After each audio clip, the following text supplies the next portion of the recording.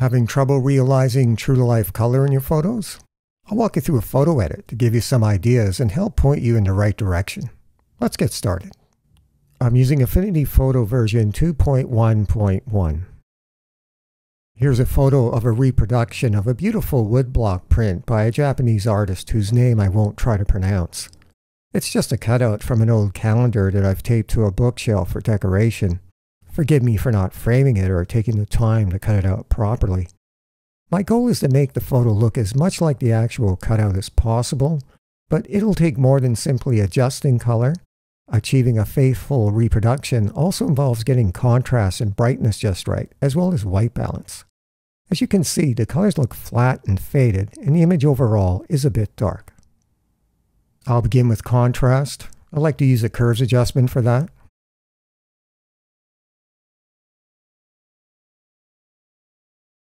I'll first change the blend mode to luminosity to avoid altering color. I only want to adjust lightness to add more depth and contrast. There's no set formula here, just have to play it by eye. The right side represents highlights, the middle midtones, and the left side shadows. I'm aiming for a faithful reproduction, so it has to be realistic. To brighten the image further, I'll add a levels adjustment. Again, I'm looking to increase brightness without affecting color, so I'll first set the blend mode to luminosity. Taking a look at the histogram, you can see that there is some empty space on the right side. The right side of the histogram represents lighter tones or highlights, and the left side darker tones or shadows.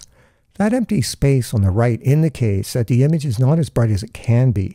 The left side, on the other hand, shows that the photo is not lacking in darker tones, and increasing the black level will probably darken it too much. I'll add some lighter tones to increase brightness. I'll do that by moving the white level slider to the left. While doing so, I'll hold the Option key or Alt key in Windows down. With the Option or Alt key held down, I'll begin slowly moving the slider to the left. The image has become solid white because I'm holding the Option or Alt key down. As I move it farther left, you'll notice some darker areas appearing. That means some highlights are becoming blown out or turning pure white, which results in detail loss. To avoid that, I'll move the slider back towards the right until the dark areas disappear. That will brighten up the image without destroying any detail. I'll release the Option or Alt key to see the photo again. That looks good, so I'll close the levels adjustment. The image looks cold, as though it's under harsh fluorescent light. The photo was taken in natural light of late summer, however, so the fluorescent effect indicates the white balance is off. Proper white balance is necessary for accurate color. To correct it, I'll add a white balance adjustment.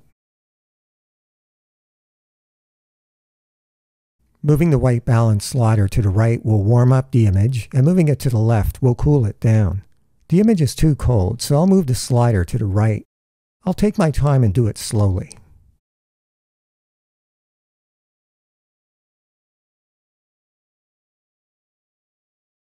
That looks about right.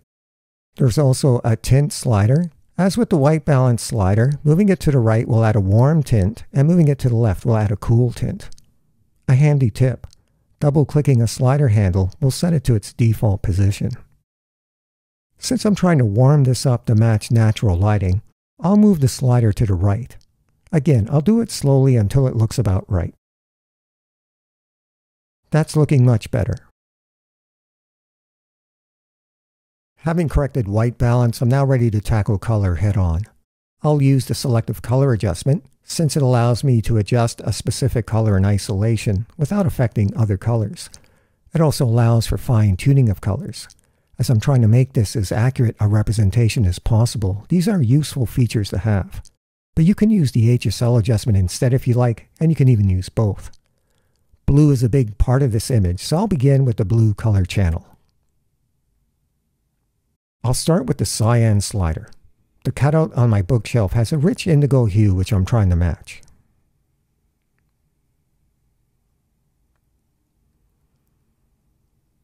I'll try changing magenta to see what effect that has.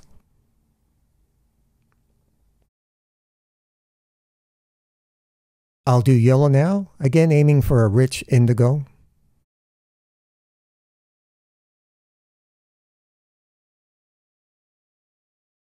And I'll darken it by increasing black.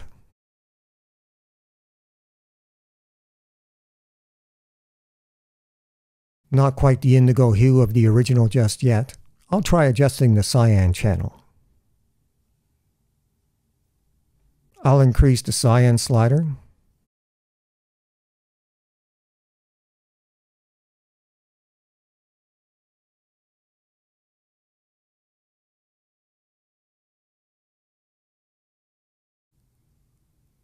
Magenta looks best at its default. I'll do yellow.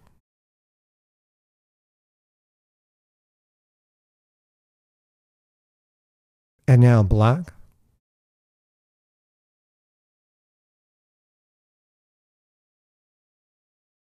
Okay, looking very good.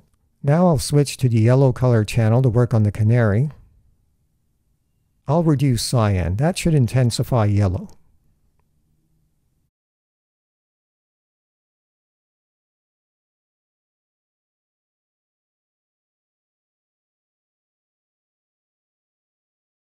Magenta is not looking right, so I'll double-click its slider handle to reset it to 0. I'll increase yellow.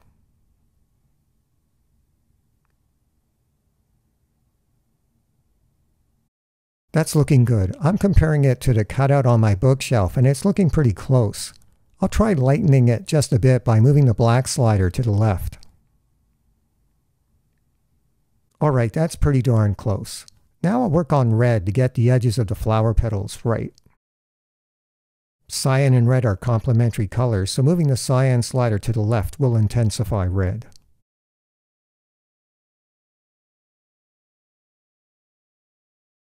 I'll increase magenta as well.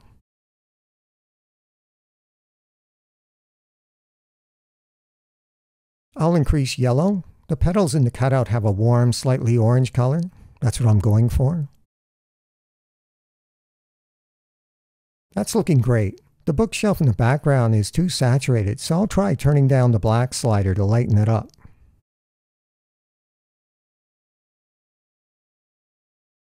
Okay, looking very good. There's some green in the leaves, so I'll switch to the green color channel.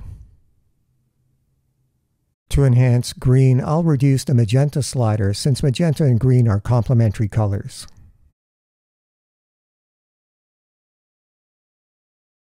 I'll play with the cyan slider. I'm trying to match the green to the actual cutout.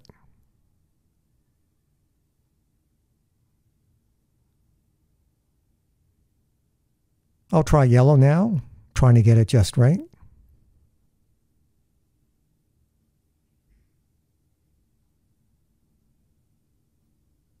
I'll increase black just a bit.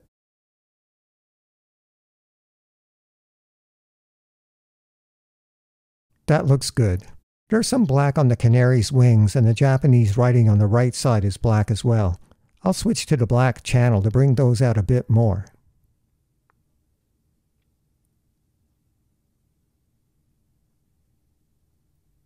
Just moving the black slider a tiny bit to the right does the trick.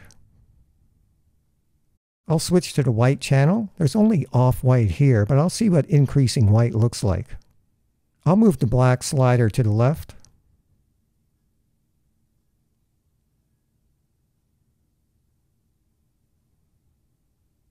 That looks great.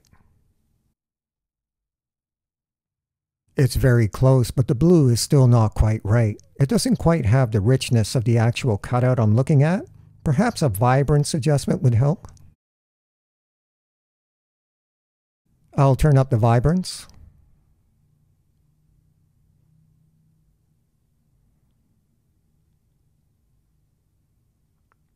That's looking great. To finish, I'll sharpen up the photo with a high-pass live filter.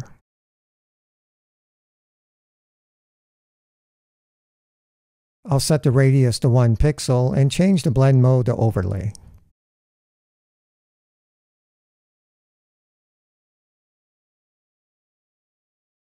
I'll call this done. It's very close.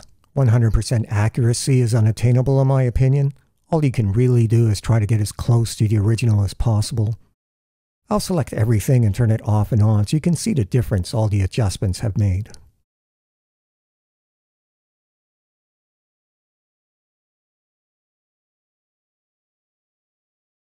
I suppose I could spend more time on this to improve it a tiny bit more, but I don't think it's worth the effort.